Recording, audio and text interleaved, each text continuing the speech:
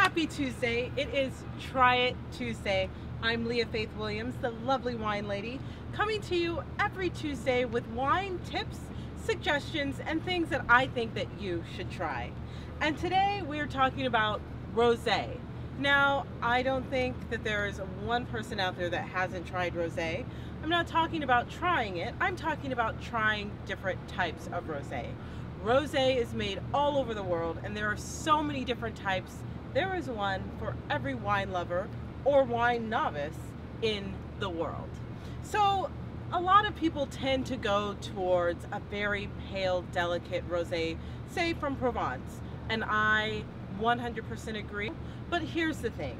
There are so many different types of rosés. I just want to open your eyes to a couple of different ones that you should try from different regions. So one of my favorite rosés happens to be from South Africa, of all places. Now, rosé tends to be made out of the grapes that we use to make our big hearty red wines.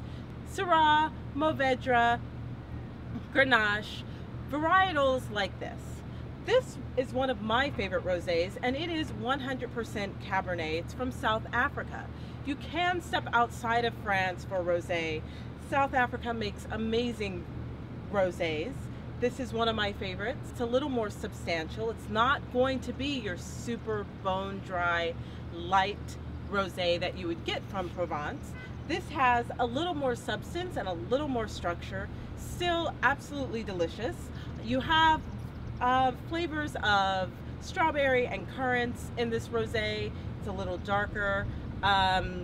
Still very, very delicious, and something that you should absolutely try. The darker color doesn't mean that it's going to be sweeter. It just means that it's going to be different. The color comes completely from the skins, and it is really up to the discretion of the winemaker how dark or light your rosé is. On the other hand, we have another rosé that is still slightly darker than your typical Provence rosé, but a beautiful light rosé from France. So this one is from the Rhone Valley, and as I said, rosés come from all over the world. I'm Leah Faith Williams, your lovely wine lady, and this is Let's Talk Wine. We'll see you next Tuesday for more wine tips, suggestions, and recipes. Cheers!